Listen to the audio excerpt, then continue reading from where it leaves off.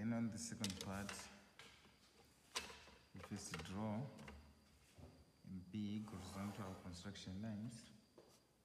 Okay, then you mark your base. That is draw a horizontal line. Okay, then there's a bottom circle of radius 15, that is 30 divided by 2, radius 15.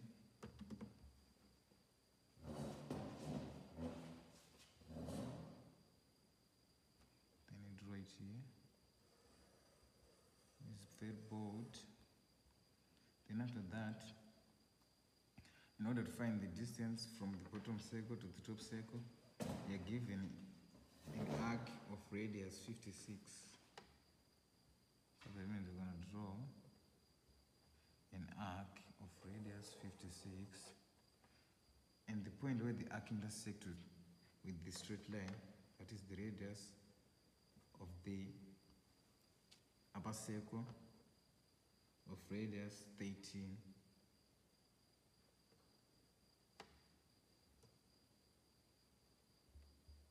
This is the upper circle of the radius 13, and it's very broad. Then you also have a circle of radius 20 at the top,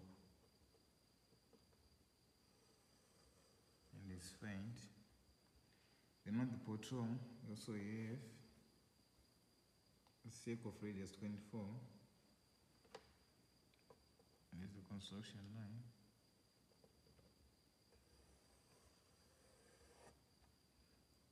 Okay, then you've got an arc, which is an exterior arc, which joins this circle and this circle. So in order for you to draw an exterior arc, you just add the radius of the arc, which is 36, plus the radius of the circle, that is 24. 24 plus 36, that gives you 60. Then to draw the arc on the second circle, which is the upper circle, just say the radius, which is 20, plus the radius of the arc, that is 36. 20 plus 36, that gives you 56. Then you strike an arc, and that arc is the intersection of this arc is the center of the arc that joins those two circles. Then you open a canvas with a radius of 36, and you draw an arc that joins two circles. Okay? Then you also have a big arc of radius 76. You have a big arc of radius 76. Draw that arc. And the bottom circle is your center. Okay. Then you have to take a 45-degree set square and you draw an angle of 45 degrees right here.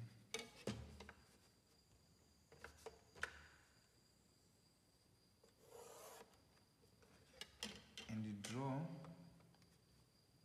a line which is 5 degrees below the horizontal, 5 degrees below the horizontal,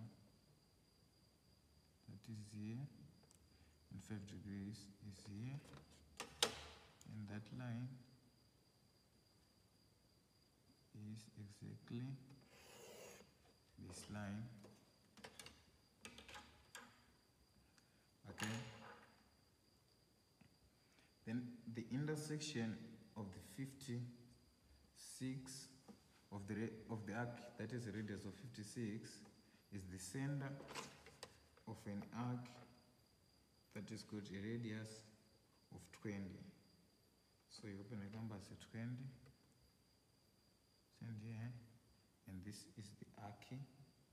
You've got an arc of radius 20 right here, and a second arc.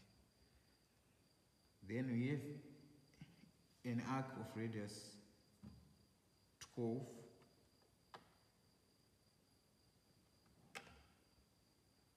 This is the center. With got an arc of radius 12.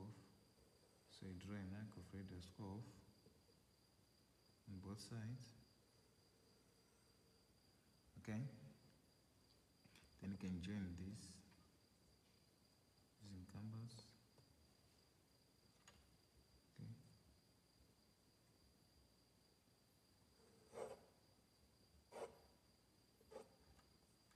You can also join the bottom.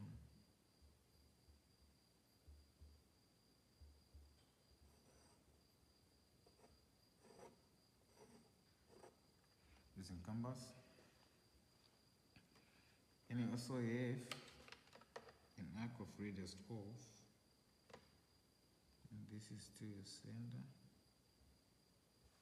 radius 12, it's of radius 20, an arc of radius 20, this is to your center,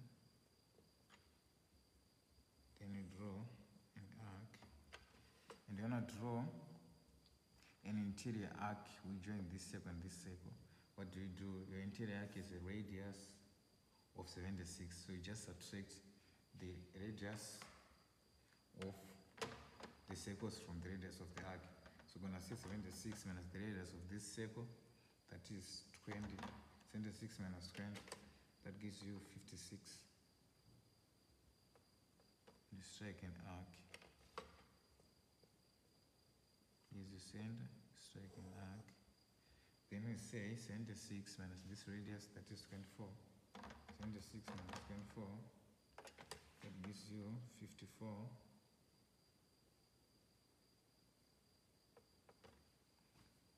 And then here, strike 54.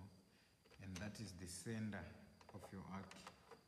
The radius of the arc is 76.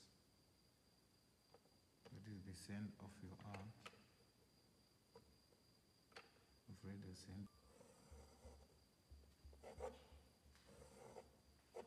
Then you draw your arc, and you're only left with the arc that joins this circle and this circle, and that arc is going to be exterior. So you just add the arc of the radius of the arc that joins this circle and the radius of the circle which the arc joins. That is 20 plus 20. That is 40. And here, draw 40. This circle is got a radius of 42, so that means 40. Then what is the radius of that arc? The radius of that arc is 20.